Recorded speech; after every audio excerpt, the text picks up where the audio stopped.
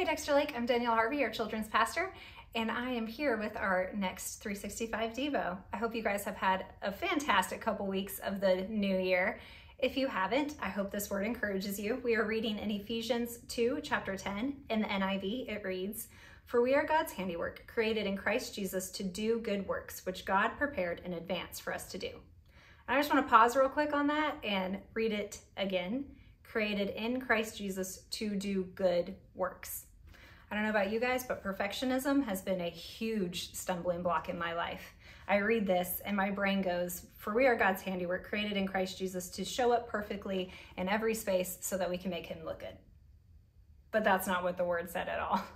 God knew that we were going to fumble through this life, and that's why he said, "I'm with you." That's why he said you get to press in, you get to pray, you get to have the power of the Holy Spirit alive and active in you.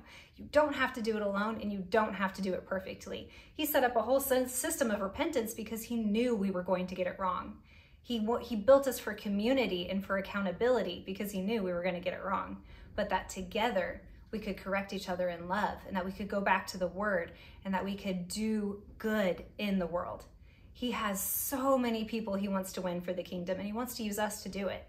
So I just want to encourage you to tear down the lie of perfectionism. You don't have to have the perfect words. You don't have to have the perfect testimony or the perfect life. You just have to be willing to show up and to love others well, and to believe that when he says that you are his handiwork, you are. And to believe when he says that there are good works that he prepared for you, that you're brave enough and bold enough to step into those good works, even if it doesn't look good in the moment, even if it looks like the same job you've had for 15 years and you're done. Pray, seek him, ask him to show you how to shine a light in those places and in those spaces where maybe you've struggled.